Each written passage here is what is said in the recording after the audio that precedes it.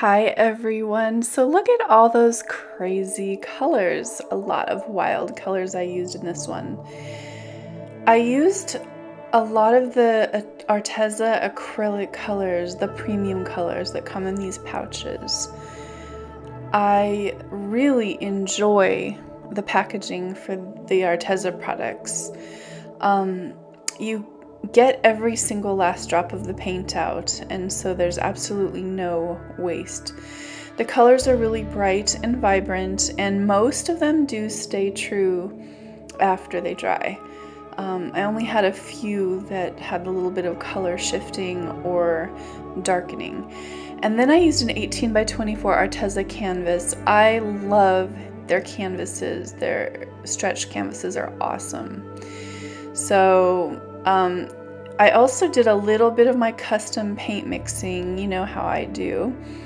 So you'll see some metallics in there. That is either a little bit of the Arteza metallic paints that I used, and then like that one right there is the green gold by Goldens. I'm kind of addicted to that color. It's really bright and vibrant. That is the 24 karat deco art with a little bit of yellow in it. And look at that bright vermilion, sort of reddish orange. And then that beautiful coppery sand color. I know I adjusted all those colors, so I can't tell you what they are. But that is the iridescent pearl. So there's a link to Arteza products used in this video in the description box if you're interested in purchasing anything from Arteza today. Today's painting is the story of the rotating canvas. And it's kind of apropos because it's coming out of a funnel, which is a round,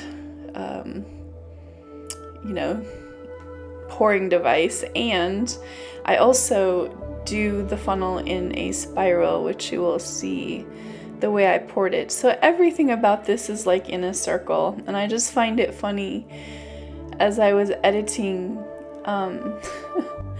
how many times I turned the canvas in this, and it was crazy.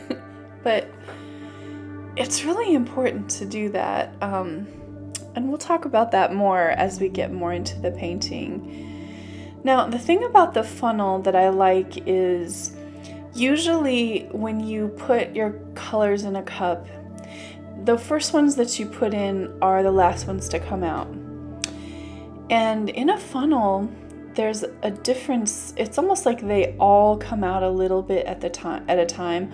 Obviously, the first one that you put in the funnel falls down into the funnel, and that is going to be the first one that comes out. So that's opposite than what you would get with a cup. But after the spout is filled, and then it becomes released when you lift it off the canvas, it's almost like all the paints get released in almost equal amounts. It's a really cool tool to use.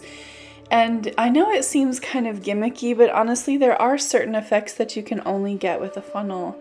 And I encourage you to experiment with those, because you will be surprised at, what will come out. There's also kind of a force that happens, the gravity. So normally when we're pouring, the gravity is pulling at that one stream of paint that's coming out. But with the funnel, it's like the weight of all the paint sitting on top of the tiny little spout. Like sometimes you have to I've seen people tape the bottom. I haven't had great luck with that. I usually just put my finger over the bottom, but you can feel the pressure of the paint just wanting to forcibly exit the funnel. So there's something about that too, I think, that gives the funnel a unique effect, and so you should try it if you've never tried it before. I'm having a heyday here with the rings. Like I said, just almost everything about this painting is in a circle, and ironically, it doesn't turn out to look like a circle at all at the end. Not only do I use a funnel, which is a circle, and I make this funnel in a spiral when I do my pour. But I add circles around it, and then I do a ring pour in the center, and then I do another cup. So it's like 3 pours in one. This is a really complex painting, and here's my 3rd little pour. I was nervous that the center, when it stretched out, was just going to be too much of that vermilion orange color. So I wanted to add some cool blue tones to the center to kind of counterbalance that.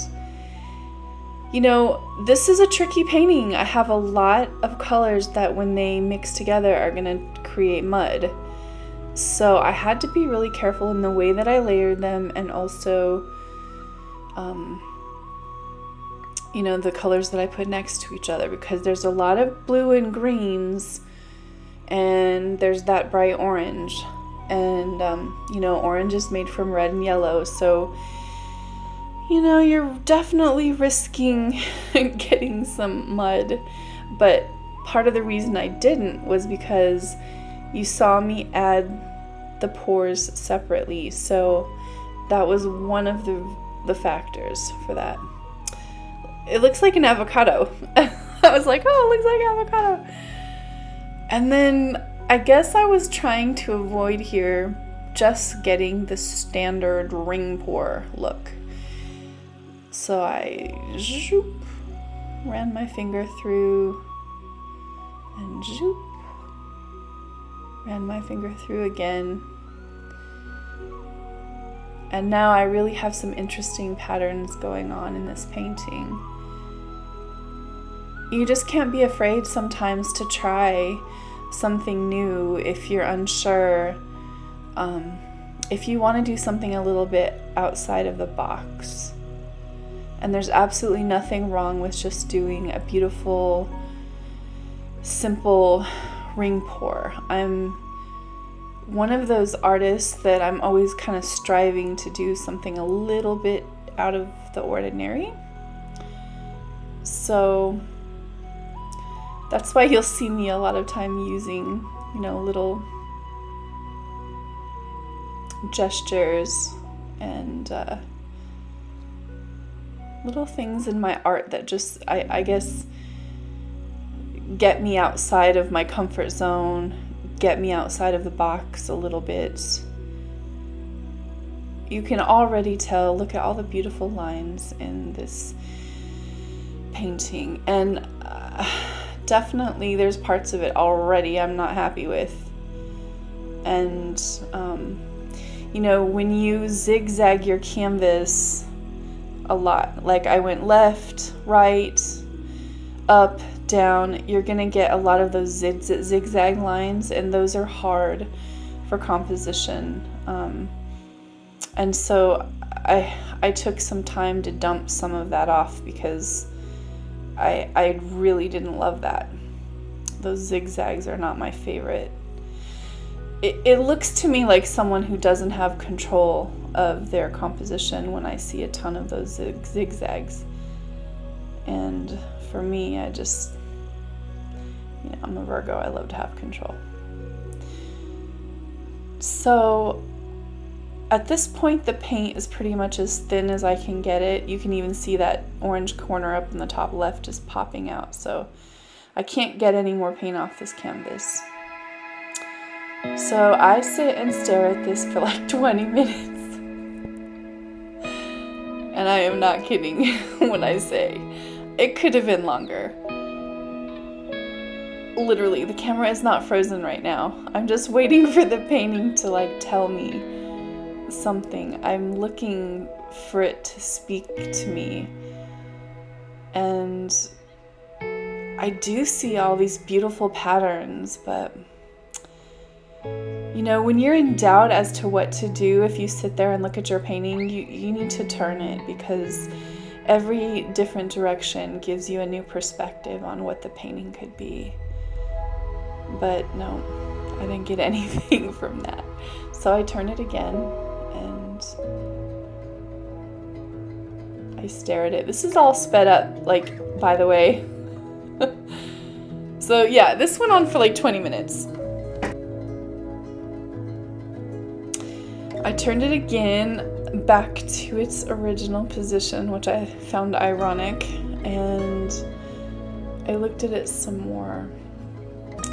It's hard because there's so much going on already that on the one hand I could just leave it like it is, but it felt incomplete to me, and I hate those zigzags down at the bottom. So I turn it again. I mean, literally, this could have been like the carousel of paintings or something, but I turn it again and I decide I'm going to do some balloon rolls to cover up a few of the parts that I'm not happy with. And one of the things I love about this painting is the blue center. It looks like a pool almost. And what I'm hoping, remember that really wild orange color that I put against the canvas? And I'm really hoping that as I do my balloon rolls, it's gonna start picking up some of the paint onto the balloon, and it will expose that underneath. But again, as you can see, look what's happening. Just like I said, you know, we have a lot of orange and a lot of green, and that's going to make mud, because red and green together make mud. So I see my balloon rolls already, and I'm really struggling already with them because I don't want to keep making more mud. So I have to get enough paint off the canvas that some of the orange pops through. I have to add some white to my balloons so I can get some highlights going on where I'm struggling with that mud color. And I don't want to ruin this beautiful painting with these balloon rolls, and I don't want it to be too busy. Like, there's a lot going on. I love the striations that go from left to right across the painting. Isn't that gorgeous? And that's where I drew my finger through to get those long lines across there. Now doesn't it kind of just look like a flowing river? Like you just happened upon some sort of tropical jungle, you know, flower jungle or whatever, and there's just like a gorgeous little pool, little river just running through it. Or it could be a waterfall if you turn it the other direction. And I decided to put like a little flower right there in the center, coming down into or over the water. There we go.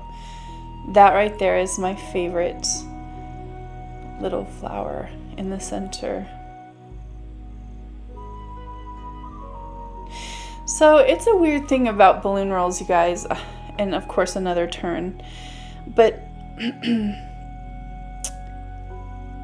you know, there's times it's like I know it's my signature move right now, and there really was a time where I didn't actually do balloon rolls, just so you know, but there was a time when I didn't do them. But right now I'm definitely a little bit addicted, and a lot of it has to do with just seeing what can come out of these paintings.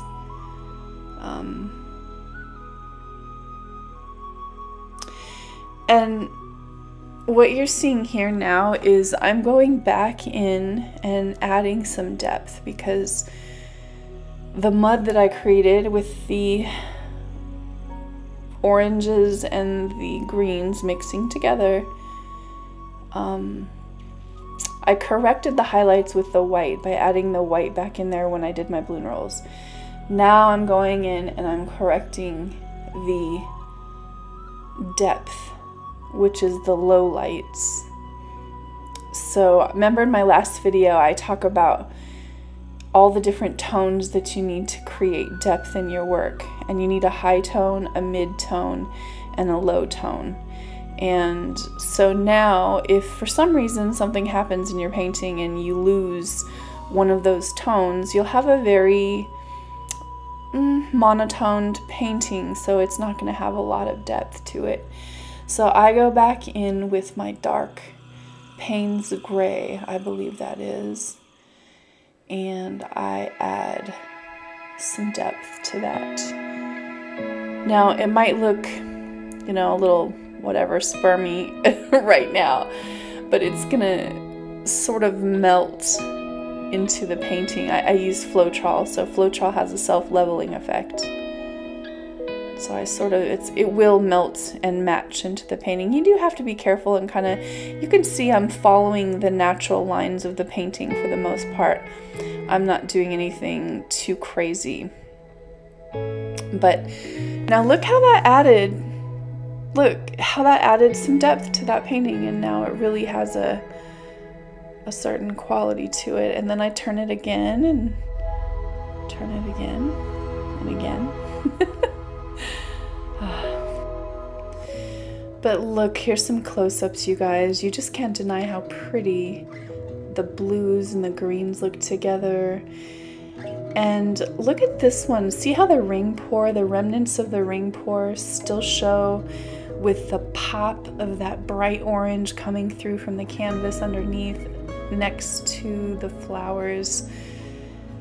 It's a really pretty effect. I love the watery look of the center of this. And this one's going to be gorgeous, covered in a high gloss varnish. It's just wild and tropical to me. And here's the dried painting. Look how pretty it dried. It's still so vibrant and beautiful. This one is still for sale at my shop, you guys. It is a really special piece. If you're interested, you can either visit my shop at heathermaderart.com.